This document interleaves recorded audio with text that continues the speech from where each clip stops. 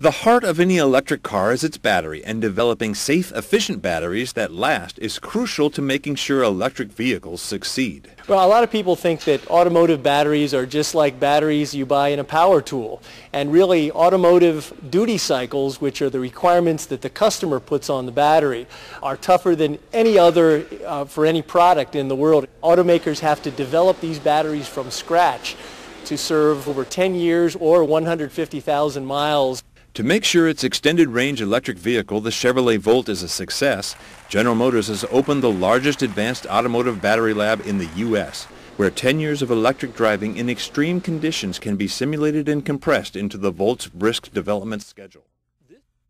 I want to say it felt like a luxury car. Obviously it's a small car, so it had very good handling. You felt like you were contained.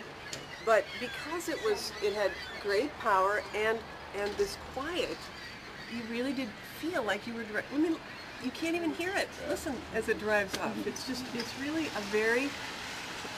a wonderful experience. Facility. This is quite unique in terms of its capabilities to allow us to get insights into electric vehicles, which in the end are focused around batteries. This battery technology is incredibly important for the future. We know that there will be new applications we haven't even thought of yet, and they will be developed right here in Warren, Michigan.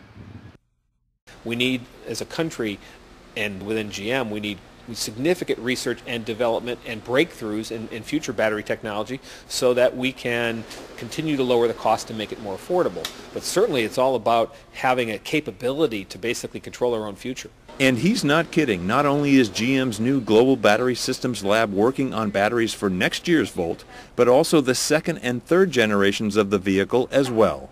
I'm Chris Hansen.